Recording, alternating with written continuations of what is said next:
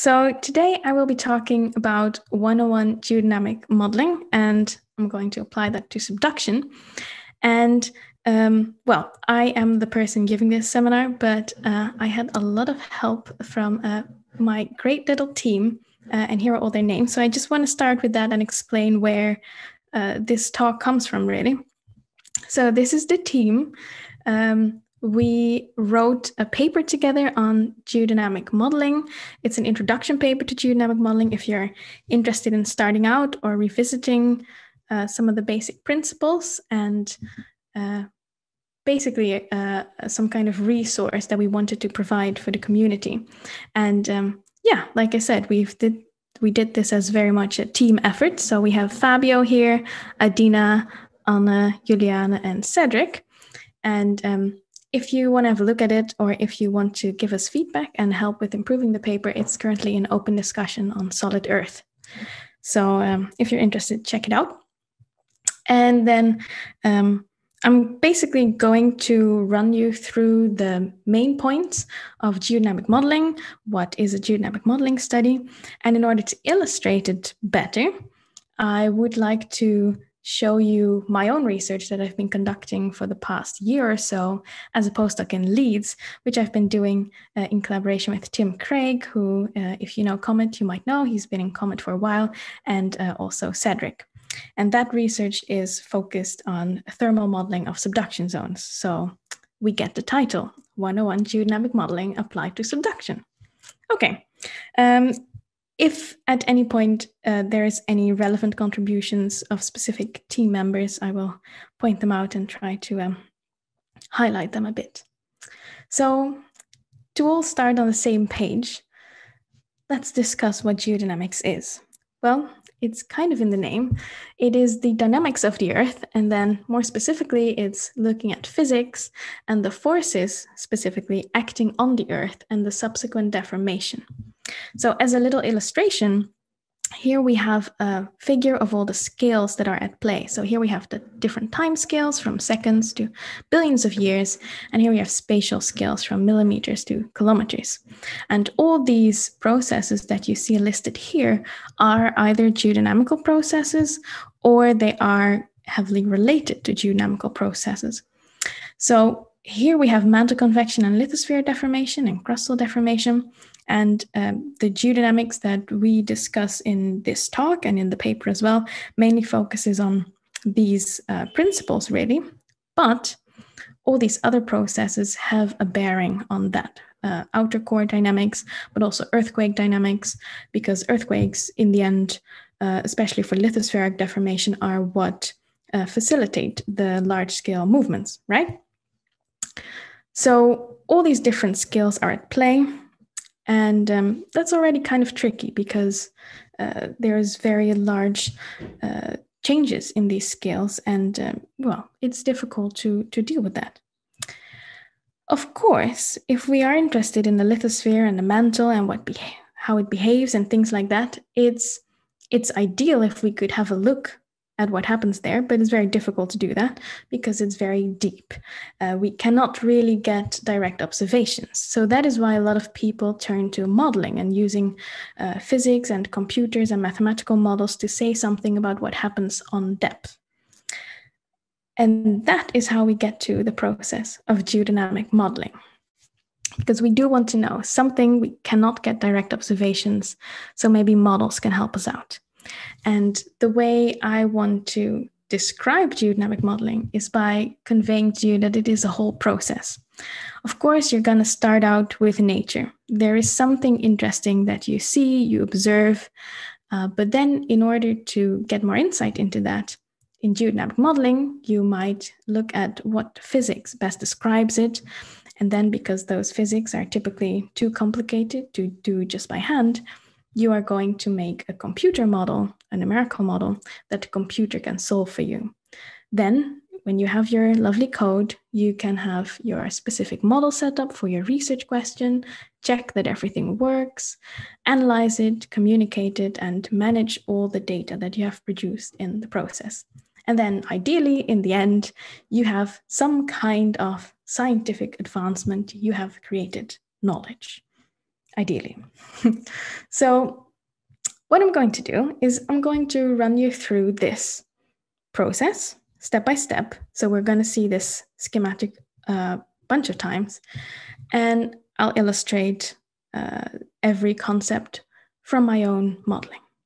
So let's start with nature. What am I interested in? What is the observation that I found fascinating? Well, I like subduction zones. I think they're very interesting. You have one plate here in a very simple schematic, a subducting plate, usually oceanic, that subducts between an overriding plate. And with this process, a lot of seismicity is paired. In the shallow region, you have shallow seismicity on the megathrust, where you get these big earthquakes, but you can also have earthquakes on the splay faults here and on the outer ice faults. If you go a bit deeper, you can have intermediate depth earthquakes at 75 to 300 kilometers, and you can have deep earthquakes even deeper than 300 kilometers. So a lot of people live near these plate boundaries, so the seismicity that occurs in these subduction zones is quite significant to have some kind of grasp on to understand how it's really working. So therefore, we ask ourselves the question, what controls this seismicity? Well, if you look at these shallow regions, for example, one of the very important factors is the stress buildup, because in the end, that is what creates an earthquake. If the stress buildup due to the convergence of the two plates, for example, is so high that it reaches the strength of the rock will fail, you will get nucleation and an earthquake. But where this stress builds up and where you can have that stress buildup really depends a lot on the thermal structure of the subduction zone, because we do not have brittle deformation everywhere. At some point, when the temperatures are high enough, we go into the ductile regime where we do not have this kind of stress buildup anymore. So the thermal structure of the subduction zone and the brittle ductile transition, which is dictated by the temperatures, is quite important for this megathrust seismicity, because it determines how deep your seismogenic zone can be, and hence how large your seismogenic zone can be, and hence how big the biggest megathrust earthquake could be at a certain region. Similarly, for these intermediate depth earthquakes at 75 to 300 kilometers depth, they are usually associated with dehydration reactions. So there's a slightly different mechanism, but people think that it's the dehydration reactions that are responsible for them. And these dehydration reactions occur at a specific temperature and pressure. So again, if you know something about the thermal structure of the subduction zone, you might be able to say something about where you would expect intermediate depth seismicity, which can be very useful. So of course, people know this, people have thought of this, and hence people have done numerical modeling of the temperature field of a subduction zone.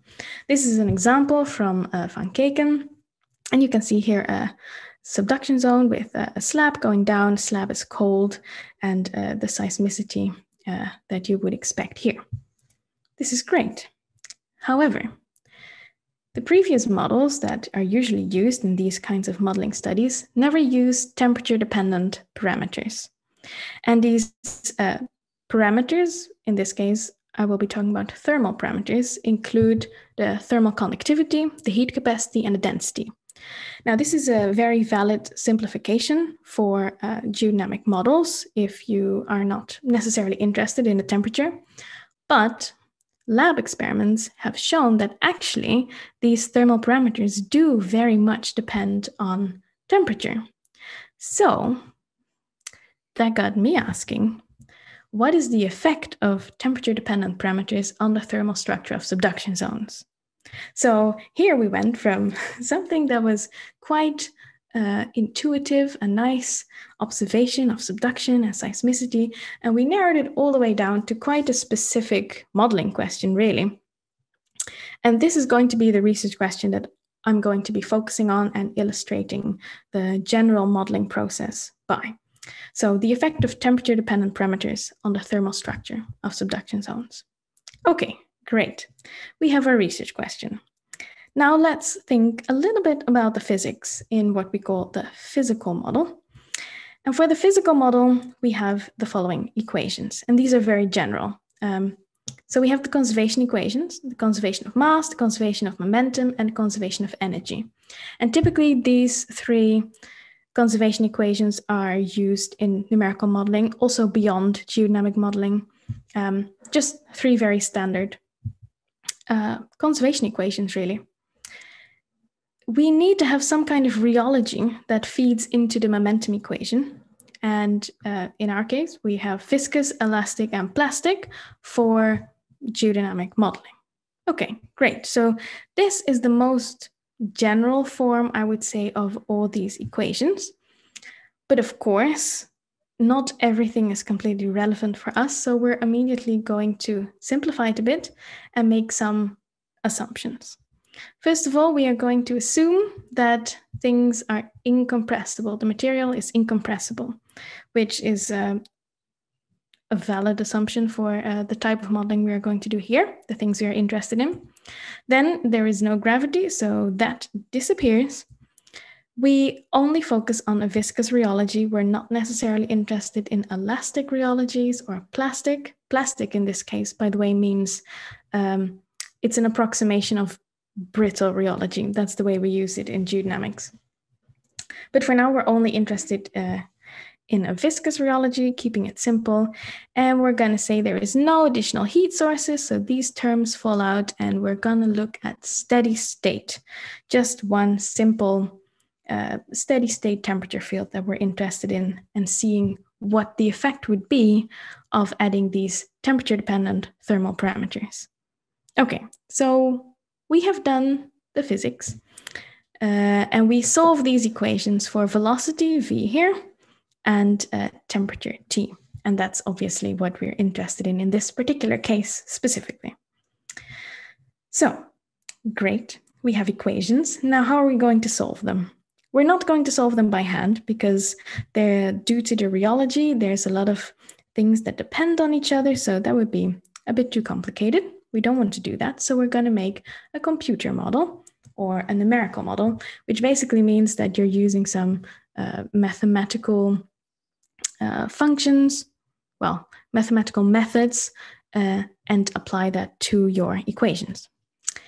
So the first thing you need to do is discretizing the equations, because the conservation equations I've just shown basically hold for every location, every time you could imagine. But in a computer, you need to have discrete points at which you look and solve, at which you look at and solve your equations. So your location or your space, which might be a continuous line, now gets divided into these dots, xi, xi minus 1, xi plus 1, and the time also becomes discrete. So we introduce a time step delta t to go from one time step to the other. Now, there are various ways of discretizing the equations. The most common in geodynamics are finite element method, finite difference method, and the finite volume method. And there are pros and cons to all these methods, of course. But we are going for the finite element method. Why are we going for the finite element method? Let me tell you. So if we do the numerical discretization, I just showed you in 1D space. But if we look at 2D, it would look something like this. You would see a mesh. So here you have a very simple square mesh. So all the elements or cells, as they are called, are the same size.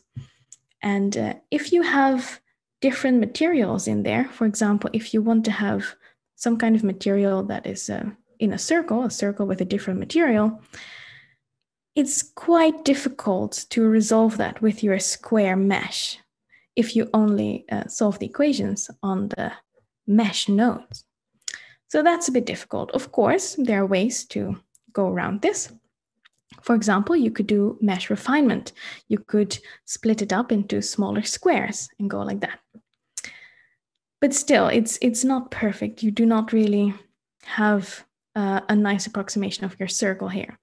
And the finite difference method, for example, is usually confined to these rectangular or square meshes. So it's difficult to have complex geometries with that method if you do not also add in additional numerical methods.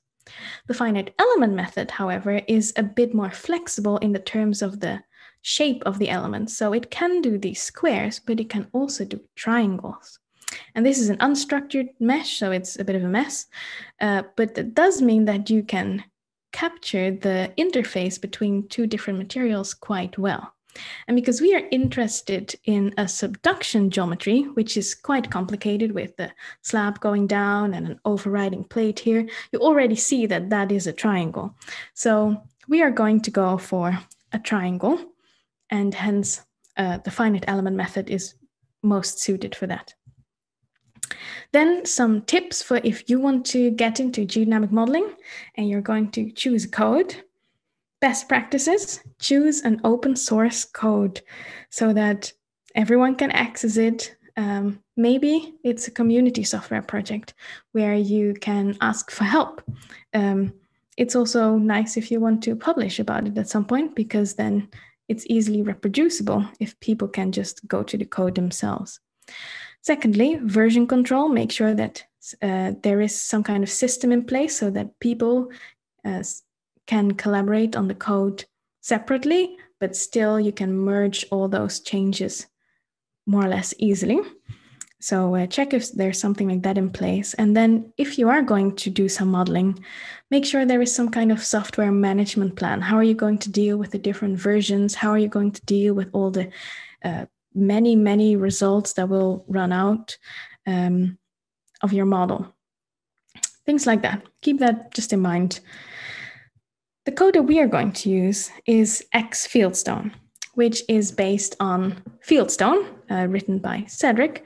And this Fieldstone is educational package for finite element methods. So if you are interested in modeling or want to learn something about it, you want to learn specifically about finite element method, I highly recommend you check out Fieldstone, because there's lots of exercises. It's also basically kind of a textbook that's in there, a very valuable resource if you want to learn something about geodynamic modeling and finite elements. Another code that I would highly recommend is Aspect. And I just want to highlight that because two of the team members, Juliana and Anna, are main developers of Aspect. And Aspect is this big community code for mantle dynamics and lithosphere dynamics. And again, it's very easy to start out with it. There's a lot of exercises in the beginning that you can do, that you can just check if you get what you're supposed to get. And then once you have built up a bit of confidence and you want to change the model to your specific research needs, there's a very nice community you can get in touch with and that are very helpful. So yeah, I would also, if you would like to do something with geodynamic modeling and you don't really know how to start out, check out Aspect as well. Okay, great. We have chosen a code. Excellent. Maybe now is a good point to see if it works, verify if it works. Code verification, very important step. The question we ask ourselves is, do we solve the equations correctly? And we can test that in a few ways. First of all, there's analytical solutions, which basically means that you can do the problem by hand and you can get results. And if the computer gives you the same results, the code works. And these analytical solutions are also sometimes called benchmarks.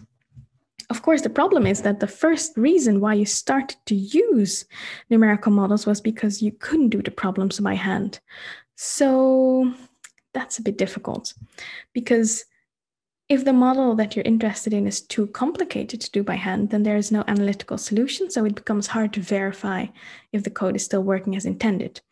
So for that, people have come up with community benchmarks, which is basically that there is a model setup described somewhere in a high level of detail, and other codes, or a lot of different codes, do that model setup and see if they all get the same results. And if all the codes get the same results, it does not necessarily mean that the code is perfect, but at least the entire community is making the same mistakes. So that is something. So as an example, here we have a benchmark of Van Keken in 2008 of subduction. Very simplified. We have a slab that is dipping by 45 degrees. We have an overriding plate that is not moving, and we solve for the flow in the wedge, and then we get the following temperature field here in the color bar. And all these different codes in different symbols here try and do this model setup for different resolution. So this is the more it goes to the left, the higher resolution it is. And in this case, they look at the slab temperature at 60 kilometers depth, which is around here. And you can see that all these codes with high resolution, so with more accuracy, converge more or less to the same solution. So they kind of work. Okay, great. So we did our code verification. We have basically all we need now. We have our physics, we have our model works to the best of our knowledge. Now we need to make a model setup. So tailor the actual model that we're interested in to our specific research question. And for that, there are a few things to take into account. First of all, you have a philosophy.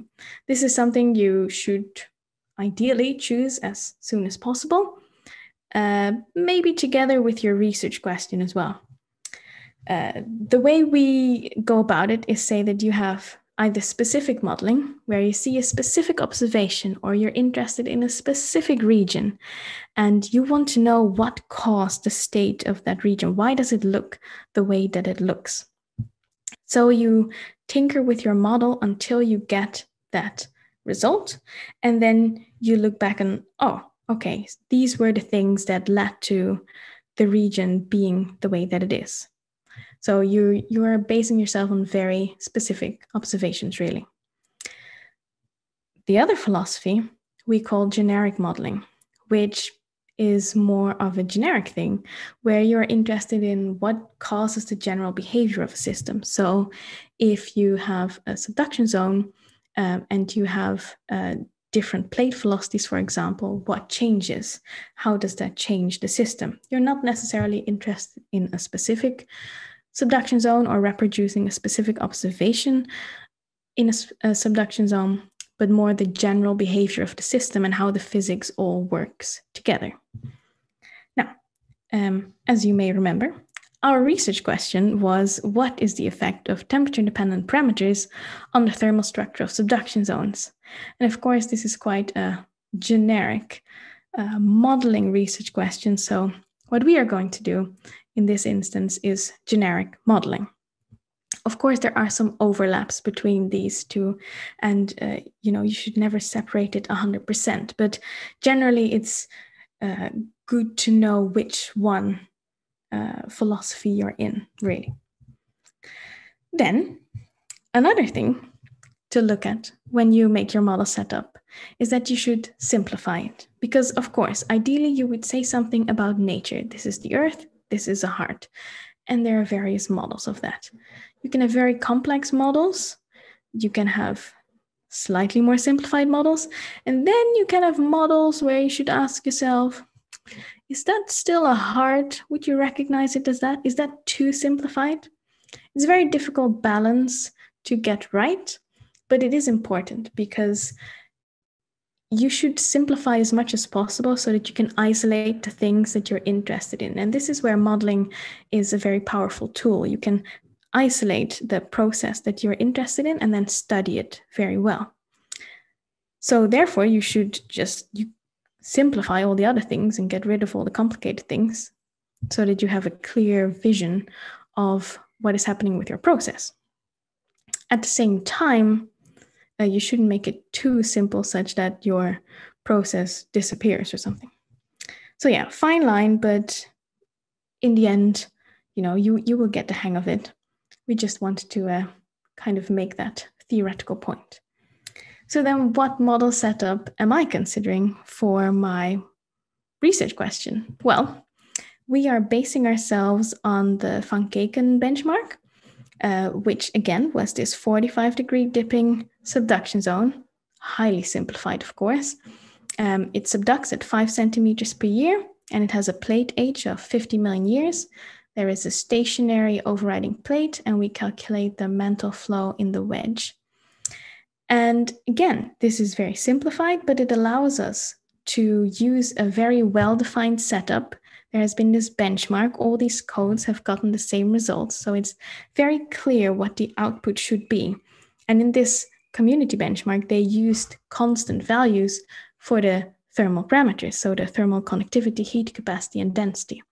So if we then add our temperature-dependent thermal parameters, it will be very clear what the difference is, and we can say something about that in a very isolated case.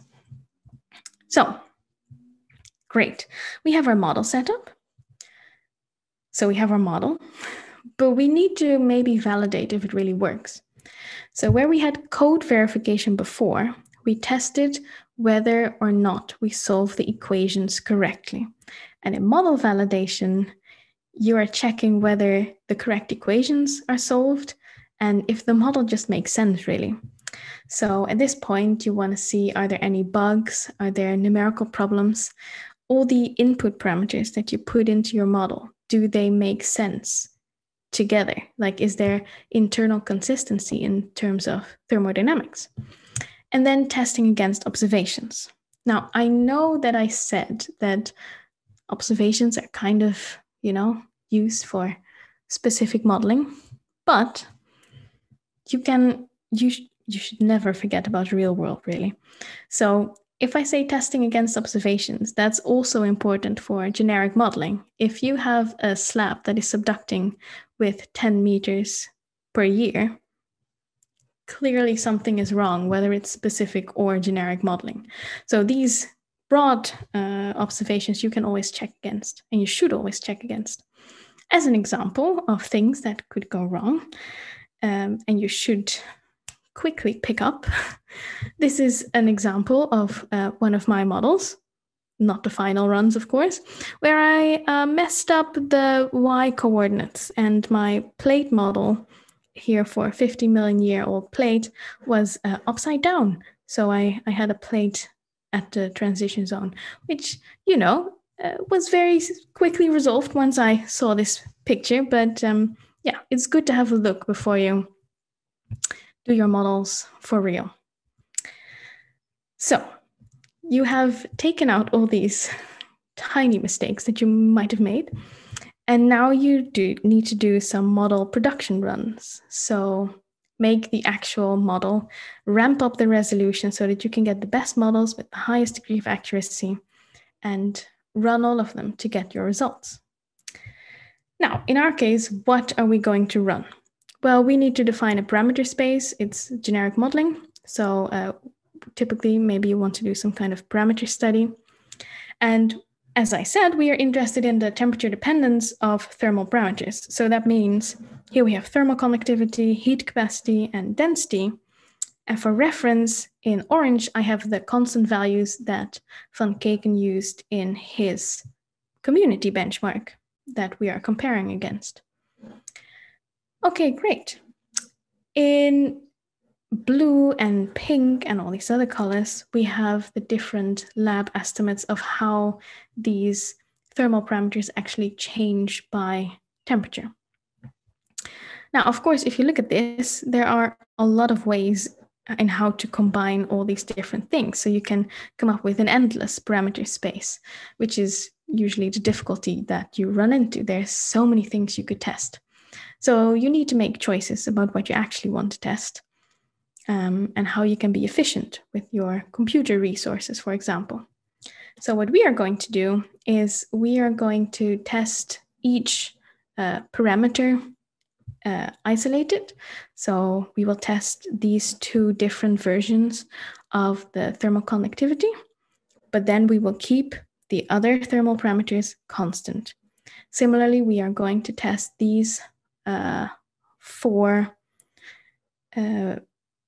functions for the heat capacity, but then we'll keep the others constant.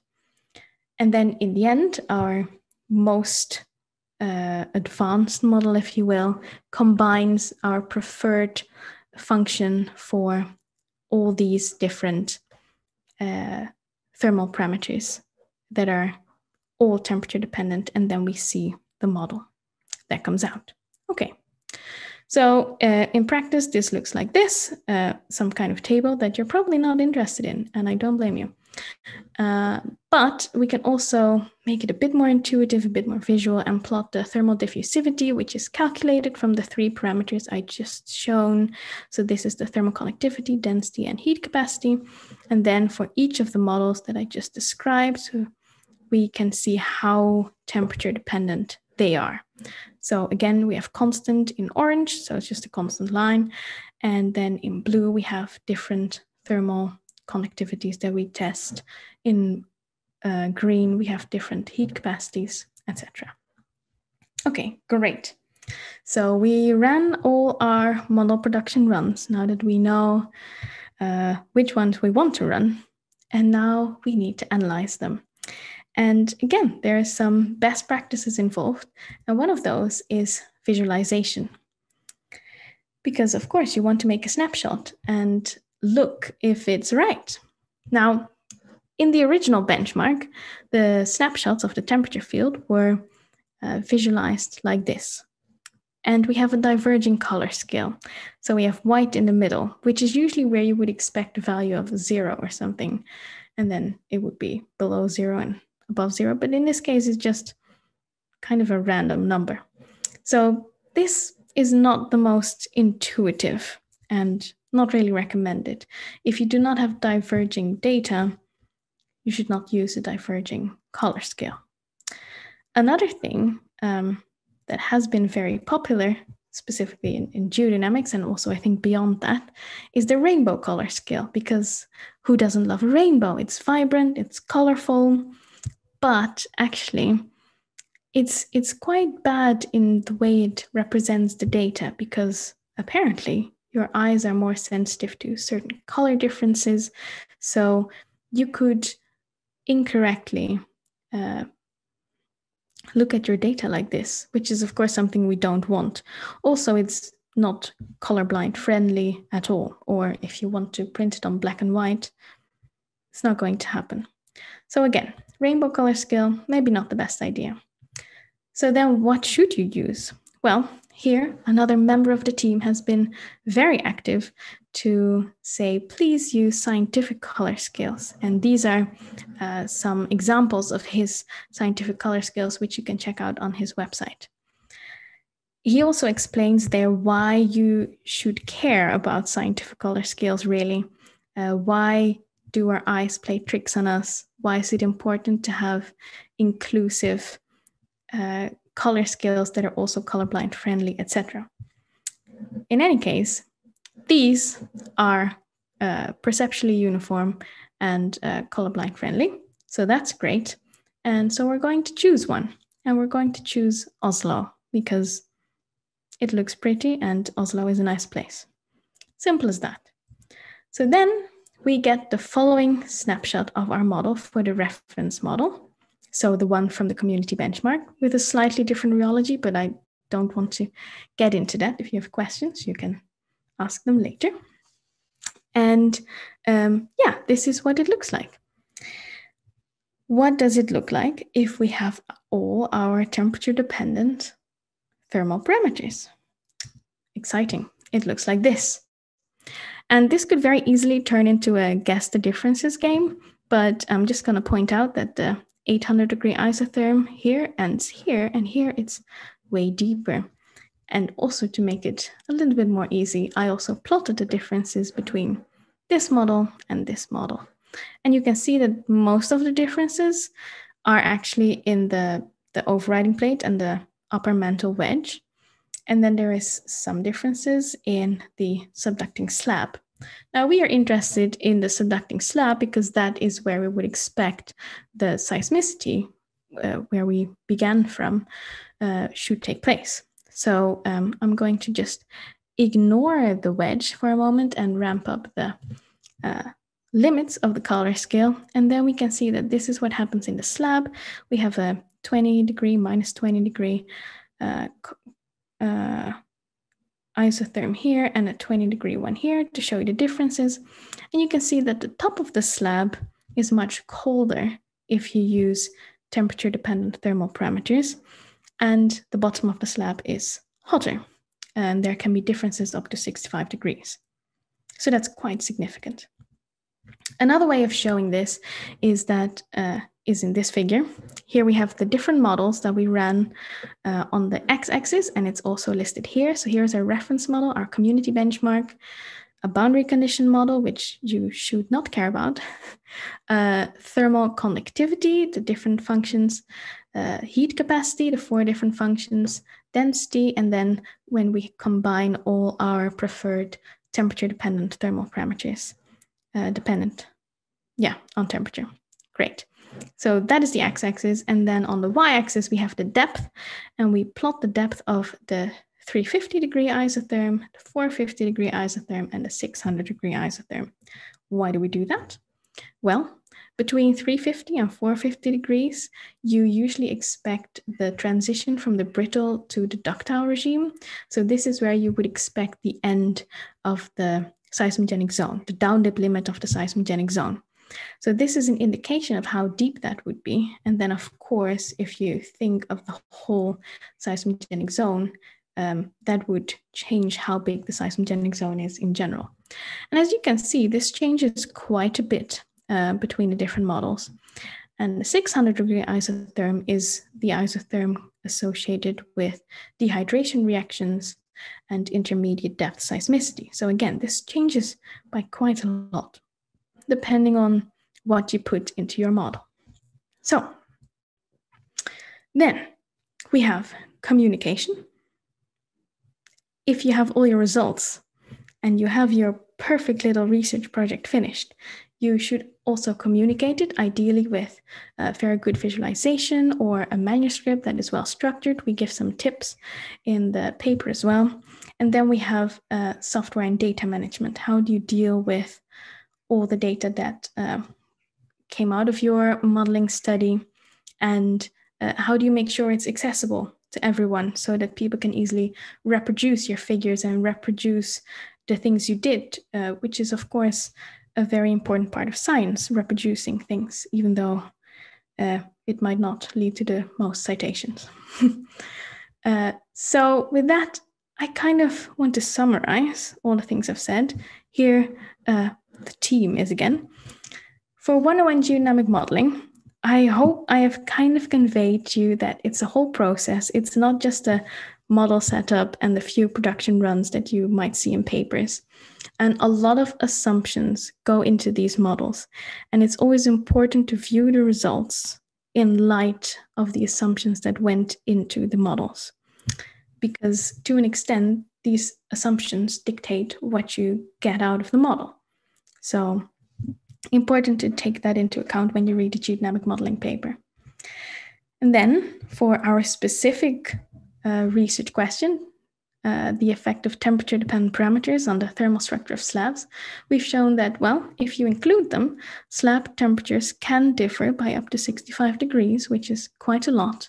And this then causes the maximum isotherm steps to change. So you can have different estimates of how large your seismogenic zone would be, how large would the biggest megathrust earthquake be that you would expect at a certain subduction zone, and what is the location of dehydration reactions and intermediate depth seismicity.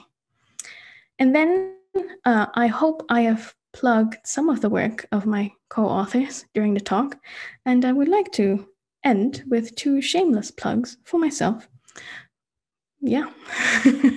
So first of all, I'm looking for a job. So if you want to work with me or you have something going on, this is my email address. Talk to me. I would be delighted.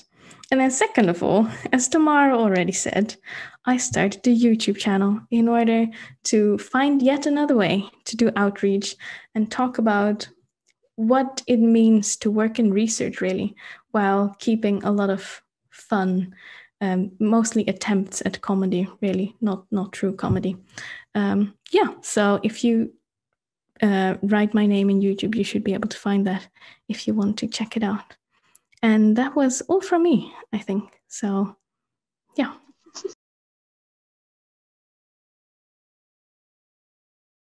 I'm happy to start off the questions. Something that I was wondering, I'll get my video started for you.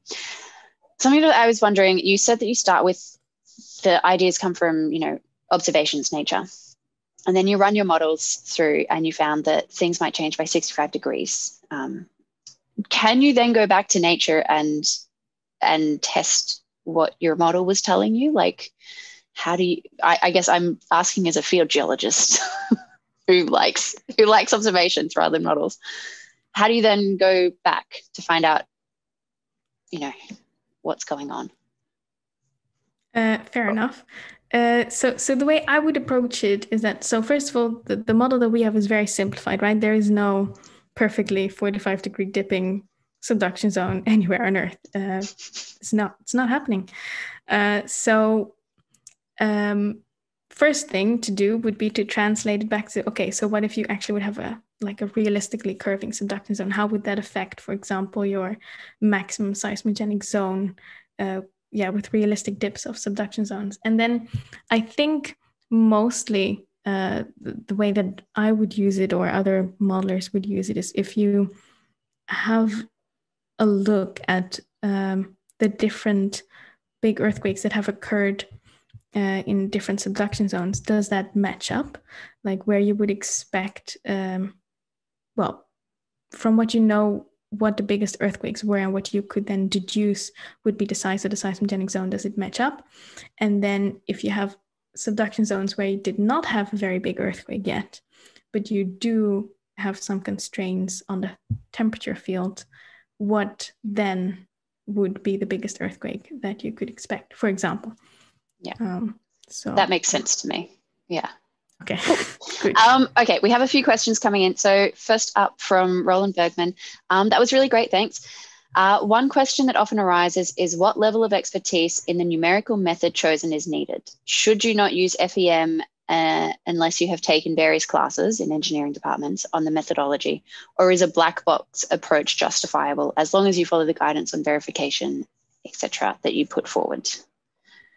Yeah, so that's exactly why we wanted to write this paper, which is people, often assume that they need a lot of knowledge about coding, for example, but there's all kinds of different focuses you can have in your research on the different steps in the modeling process. Some people will love coding and just work on making those numerical methods better and making it more accurate. Other people love the results and interpretation and linking it back to field geology and things like that. So I would highly recommend that you do not need to be an expert on FEM. And I know people who use it as a black box. I think a lot of people start to do that more, which I think is good because as you know, some numerical people very easily lose sight of the actual world because they've never seen it. Well, they've never seen rocks, could happen.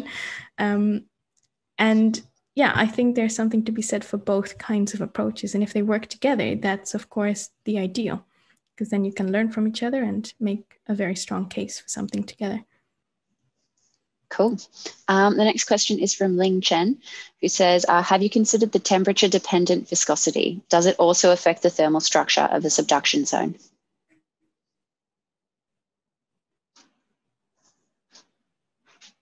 Right, yeah. So that is something that I glossed over. So in the community benchmark that I showed from Van Keken, they try out exactly this, different rheologies. So they have constant viscosity, and then they have dislocation creep and diffusion creep, which is both dependent on temperature. And there you see quite big differences. You see bigger differences even than the using temperature-dependent thermal parameters. So what we did was take the most realistic rheology from that community benchmark paper and then add these temperature-dependent thermal parameters. So yes, temperature-dependent viscosity matters a lot, more so than temperature-dependent thermal parameters.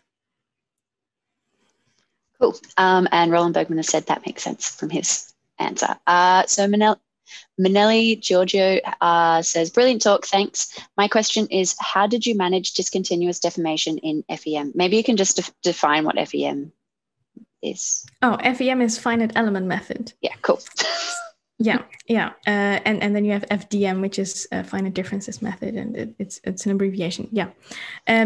So you don't actually have discontinuous deformation in the finite element method, at least the version that we use here, because all the equations that I showed are based on continuum mechanics. So there is actually no discontinuity anywhere. So if you have things that in papers people talk about faults, they will most likely mean shear bands, which is where you have localization of strain. And then because these are our models, we interpret them as that would be faults, but there's no actual discontinuity. Having said that, you do have numerical approaches that also are finite element that include discontinuities. These are, for example, used when you do dynamic rupture modeling and you actually need two planes that move discontinuously. And then you have something called discontinuous Galerkin, for example, which is, I don't know, some kind of version of finite elements, I believe, that enables you to have discontinuities. Cool, thank you. I'm going to squish two questions together for this one. An anonymous person has asked, what is the relation between rheology and depth? And someone else's, Dorium Restrepo, has asked, thanks, Iris, very interesting talk. Can you give more details on the rheology model that you employed? So details on the rheology model and the relationship between rheology and depth. Yeah, so in the end, the rheology model that we employed was using both dislocation creep and diffusion creep together. So those are temperature dependent. And then the relation between rheology and depth, I mean, I'm not entirely sure how broad to take that. Obviously, different rheologies are dominant at different depths. So that is why, for example, if you have a lithospheric model, you might only use one type of more simplified rheology rather than if you do a lower mantle model, for example. So, I mean, I guess that is depth. Within the small model that we have here, which is just, the upper mantle and the lithosphere, you see that, well, I think that dislocation creep is mostly dominant all the time. And it changes, it varies by temperature. So it becomes, the viscosity changes with depth. Yeah, makes sense. Cool, thank you. We have a question from Trish Gregg, who said, Fabio's personal webpage is currently down. Is there another location to find the accessible color maps that you've mentioned? I'm not sure if you'll be able to answer that. Damn. I think that Fabio, I think he has a Twitter. Does he? I think I've seen him. Yeah, he does. So you could ask him directly. So yeah, theoretically it should not be down, but he has also published papers about this. So if you, I think in something very high impact, Nature Communications, it's definitely a paper in Nature Communications. Trish has just said she's look for Fabio Crameri and I think Grace Shepard as well. Yeah. Exactly. She said, yeah, she found it in the Nature Comms paper. Trish has also said, excellent presentation of manuscript. I'll definitely use the manuscript in YouTube video of this presentation. Oh, thank you. Good luck. I thought there was a question there. It's just a thank you. There are more questions. Let me see. So Philippe Rosas has said, while modeling subduction, to what extent do you consider preservation of governing dynamic conditions or driving forces should be observed? to what extent do you consider, would you agree that all other parameters should emerge from such conditions, or do you think that it would be feasible to pre-assume or pre-establish certain velocity BC, as in externally forcing the models? Oh, yeah, okay. So that's a good question. I guess the answer is kind of twofold. So you have your conservation equations, mass, momentum, energy, and those should always be observed.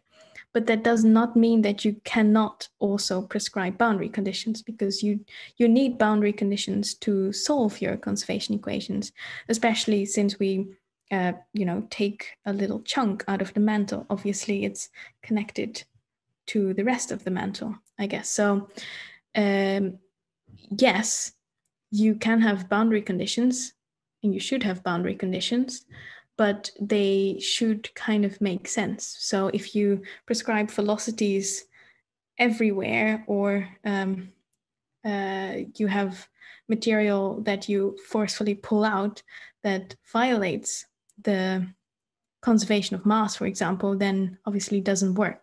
But if you choose or try to choose them sensibly, so that you prescribe it somewhere very strictly, but a little bit more loose somewhere else, the entire mass can be conserved within the whole model, and then that would work.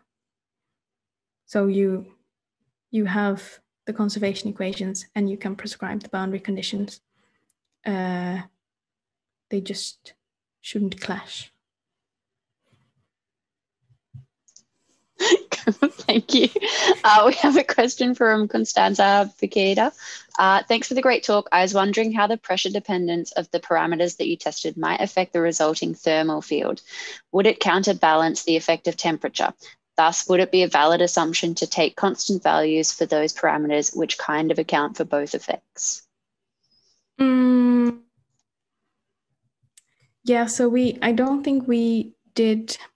We didn't do anything with the pressure, although of course the temperature changes within the model with depth, which you could say is some kind of analog for pressure, I guess. How the pressure that might affect the resulting thermal field. So I have to admit, I don't know that much about the lab experiments themselves. So the things that I read about it, it's mostly that the temperature has the main effect and not necessarily the pressure. So I think the pressure might have an influence, but maybe to a lesser extent.